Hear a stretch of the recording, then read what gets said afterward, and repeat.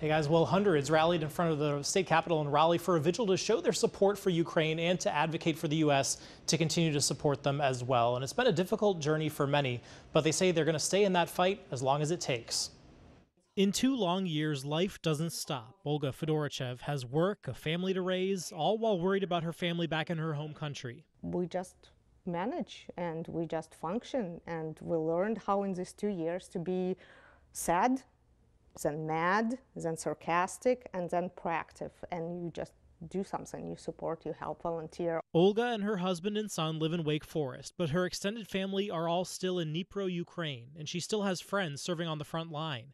From thousands of miles away, she still gets a pit in her stomach seeing the alerts pop up on her phone. Missiles fly all the time, and it could be in your state, it could be towards your town. But she does what she can from across the globe. Having already been established in North Carolina, she stepped up to help refugees get settled in. We would help providing everything. Like if it will be a family with a small child, we all would chip in and be like, okay, who has this? Who has that? But she's also managed to make a few trips back as the war rages on, stuffing her luggage with some much needed supplies.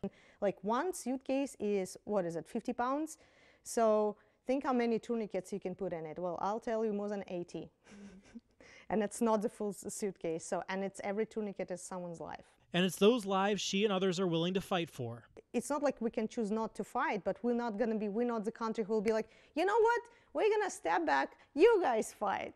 Like, we don't do that. We hold our front line and we hold our country. A country still standing 2 years later. I promise I will not complain if tomorrow or today or right now Russians will pack and go, Olga, no bad words. So they will just go home, leave us alone.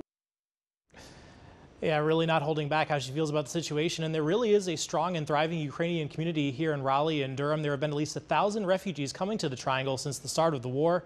They're also urging the U.S. government to continue its aid and funding to Ukraine as that continues to be debated in Congress. Guys.